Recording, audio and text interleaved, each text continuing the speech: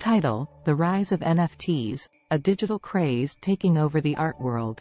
Opening shot: an animated video of a digital art piece being sold for millions of dollars. Voiceover: from art collectors to crypto enthusiasts, NFTs are taking the world by storm. Non-Fungible Tokens, or NFTs, are unique digital assets that are bought and sold using blockchain technology. And while they have been around for a few years, it's only recently that they've gained mainstream attention. Cut 2. An interview with an art collector who recently bought an NFT. Art collector: I've been collecting art for years, and NFTs are a game changer. They offer a way to own and trade digital art in a way that was never possible before. Plus, the blockchain ensures that you have a one-of-a-kind piece that can't be duplicated or replicated. Cut 2. A clip of Beeple's Every Days, the first 5,000 days, selling for $69 million at a Christie's auction. Voiceover: and the numbers speak for themselves.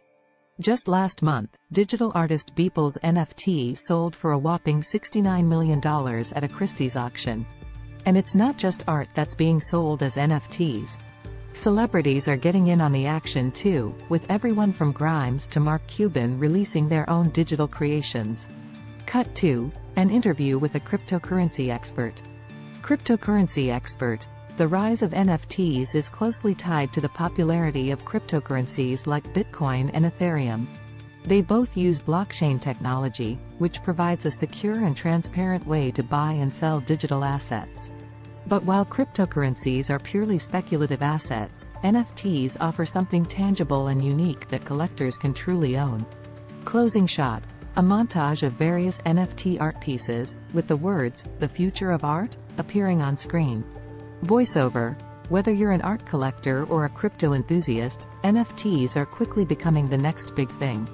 And with more and more artists and creators jumping on board, it's clear that NFTs are here to stay. So, is this the future of art? Only time will tell.